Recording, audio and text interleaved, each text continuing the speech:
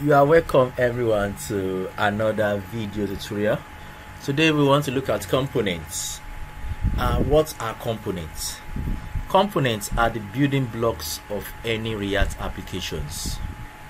Components are reusable. Now when we say components are the building blocks of any application, it means in React components are so vital. So you are going to create a component every time. Even the app.js that we are putting all our JSX is a component. Yeah, this is a component, app.js. So let's go deep into components. Components are reusable. It means I can use a component in different pages or in different places in my React projects because they are reusable.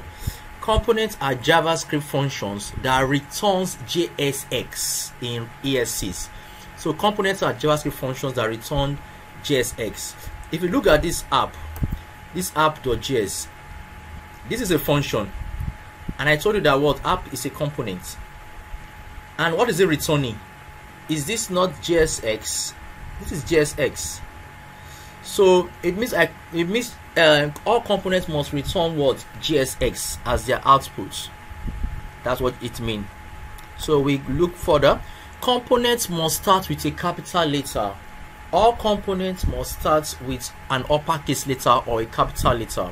So if you look at this app.js, you notice that the A is what? Uppercase letter. App. A-P-P. The A is uppercase. So all components must start with an uppercase character or letter. So we'll move to the next one. Components are one of the most important concepts in React. So let's go create our first component because it's so important. So I will come here inside the src folder. Inside this src folder, I will create a folder. I'll call it components. Component folder. So in this component folder is where I will keep all my remaining components in. So let's create our first component. So I'll call this component, what should I call this component? Looking at a name to call it. Okay, let me just call it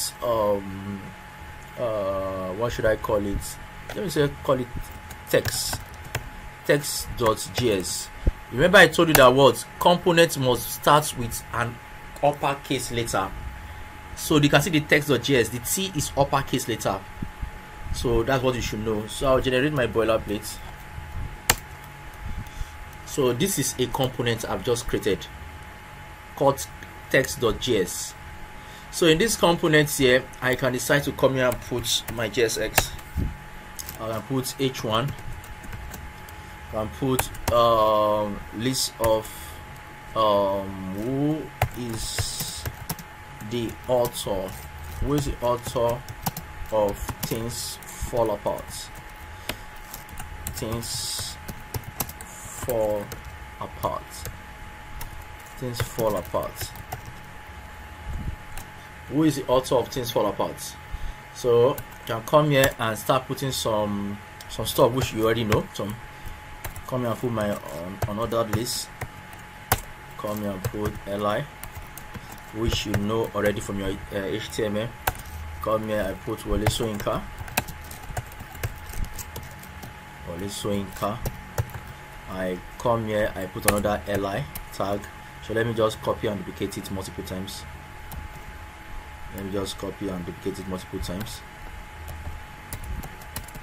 I come here, I put Chinua Achebe.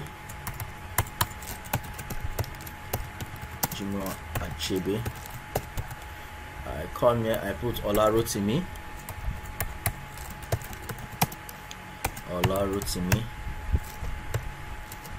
And I come here, I put William Shakespeare.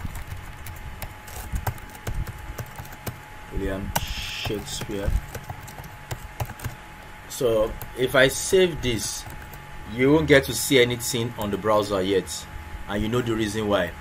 Remember in our previous class I said that what anything that is not in your app.js will not show on what the browser. So this is a component I've just created called text.js. So how can I display it on the browser? I'll go to my app.js, which is the parent component. I'll come here. I want it to be displayed here, so I'll create a component. I'll import my components here so that I can use it. And what's the name of my component? Text.js.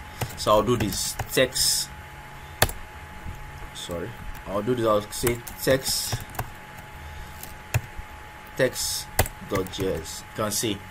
So you don't need to put the text.js here. Just import text from / components folder which we created, this one / this text.